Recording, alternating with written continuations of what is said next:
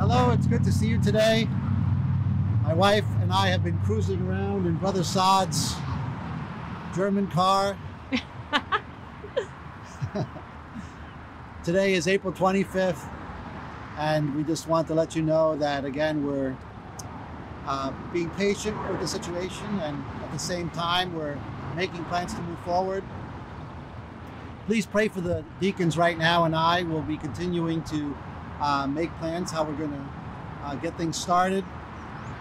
Hopefully soon. I know we're waiting for the governor to make one more announcement. That's going to be very important for us to guide our decision. But I hope that you're using this time wisely, and I hope that your hope is in God. One of the things that I many times experience when things go wrong is how unwise it is for us to hope in ourselves, to hope in our government, to hope in our abilities, because they can be taken away so easily. But when we hope in God, we know that God ultimately always will accomplish His perfect will, and will use these kinds of situations actually to further His will and to increase His glory and honor. It may not always happen today or in the time frame that we want Him to do it in, but God will ultimately have the final word, and we know that's true. And God, in this case, will have the final word as well. So we ought to hope in the Lord. The Bible says in Lamentations chapter 3, verse 22, "It is of the Lord's mercies that we are not consumed, because His compassions fail not. They are new every morning. Great is thy faithfulness. The Lord is my portion, saith my soul. Therefore will I hope in Him. The Lord is good unto them that wait for Him, to the soul that seeketh Him. It is good that a man should both hope and quietly wait for the salvation of the Lord." I know there's a tendency to get frustrated. I think we all feel that. I think we're all impatient at this time, but we have to, on purpose, not allow that to take over our thinking. The Bible says our soul ought to hope in the Lord, and that's all. Not in the Lord and, it's just the Lord. And we're going to do our best to move things forward. As I mentioned last week, we're probably going to start with 2 services, and just start with that on Sundays at 11 and 1, or probably, we've been speaking about it, probably 11 and 2. We'll let you know details when it gets closer, and you'll be able to sit with your family in church together, the whole family. And then we'll just start eventually with Sunday school and junior church and nursery and choir and all the other ministries, bus ministry. But we do have to be careful and wise and balanced. And so again, I want to ask you to pray for us for wisdom and discernment. And we'll definitely keep you in the loop with what's going on. I just wanted to encourage you to use those COVID tracks that we had made up.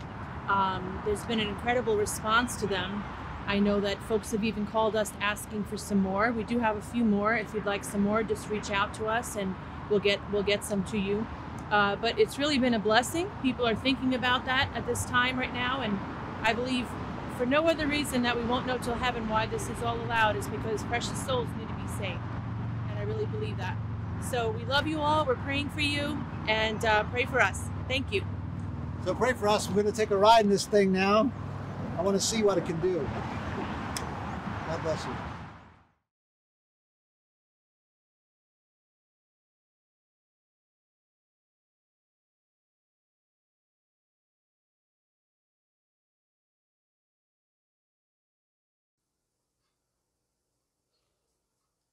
Hi, so today we're going to show you how to share our videos from our Facebook page on your mobile device.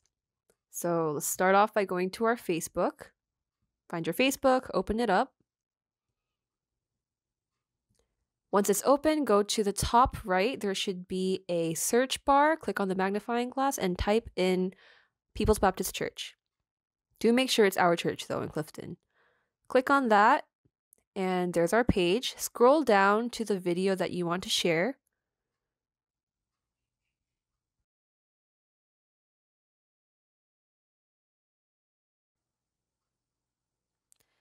On every post, there's 3 dots at the top right.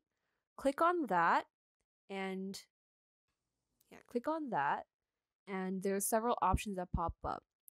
In this first option, we're going to click copy link, and the link should copy to your device. Then you can go to whichever app or your messages that you want to share the link to. So in this case, let's try our messages first. So we'll go to our messages.